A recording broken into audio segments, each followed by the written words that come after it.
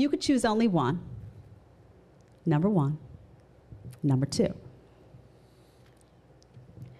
If you could say which one was a feminist and which one was not. No, wait, hold up though. Let's Number say one or number one is the two? feminist. Bullshit. I'd say bullshit. You're a liar. Because she gets attention from men. Yeah.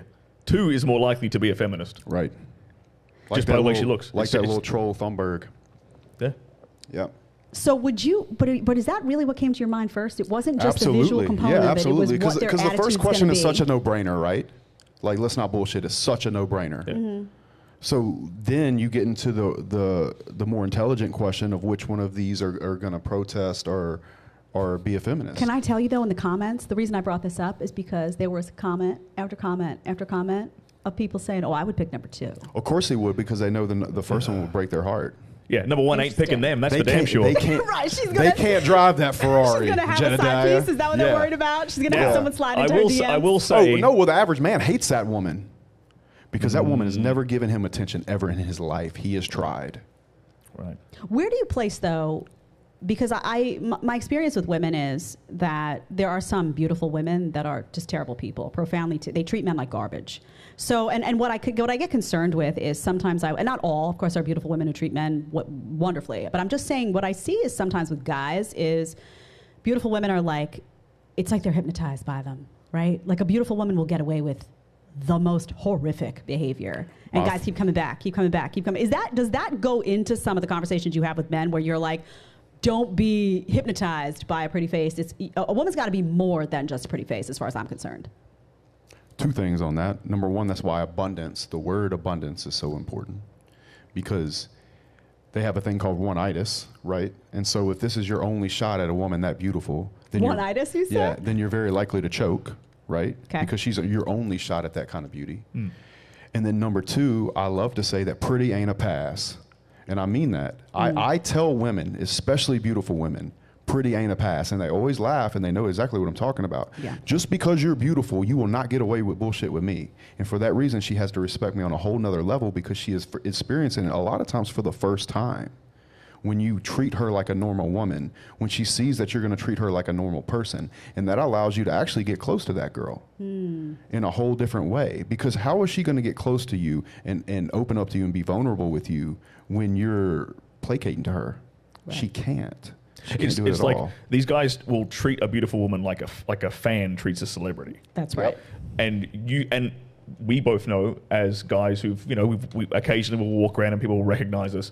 And because you have your personality out on the internet, right, they think they know you as a person, but they really just know what you put out online, which is fine. But that is a very similar experience that the average beautiful woman lives with, where guys come up to her and they treat her like a celebrity, and they don't treat her like a human being. In my experience, every gorgeous woman is extremely nice and friendly and lovely. But in these guys' experience, because they're coming up and treating her like a fan, in their experience, oh, she's rude. Oh, she's disrespectful.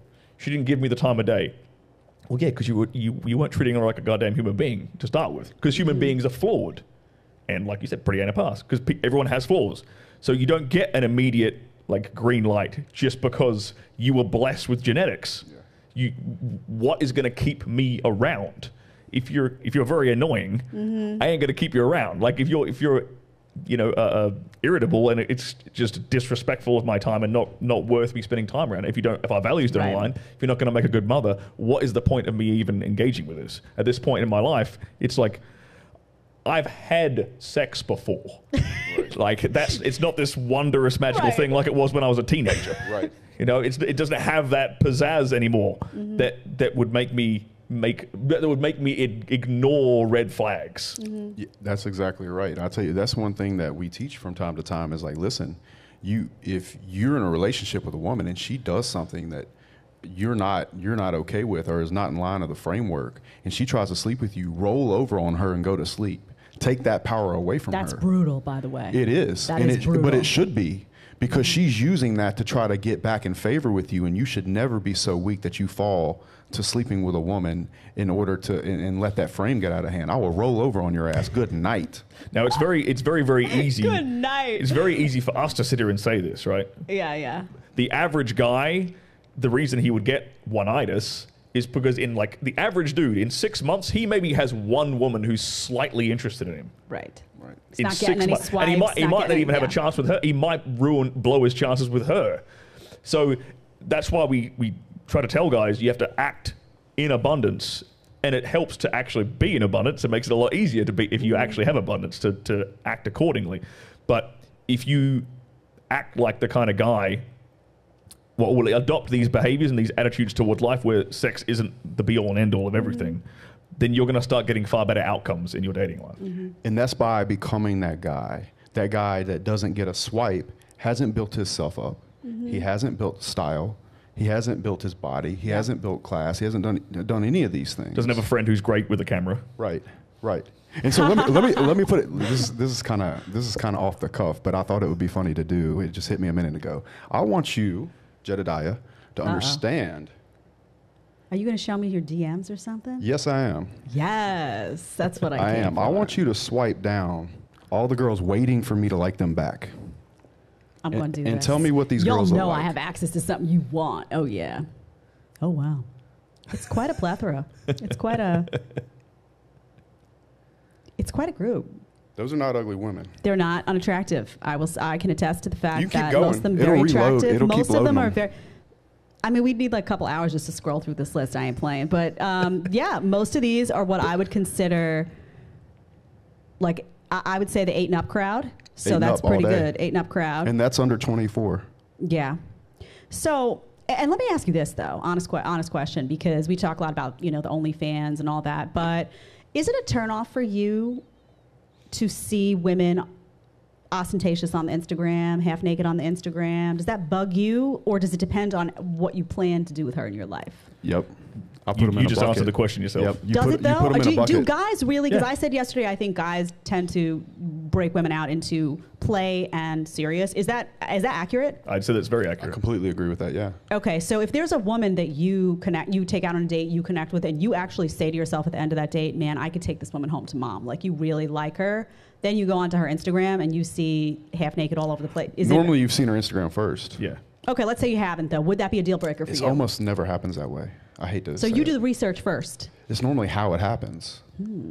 See, look, and that's another funny thing that I'll say about this is me and Sterling openly say these things on the internet, on our platforms, and you go into our Instagram and it's still full of women. Now, meanwhile, the guy that hates us and is out here fighting for women, I promise you, the Walsh kid, he's not got women in his DMs.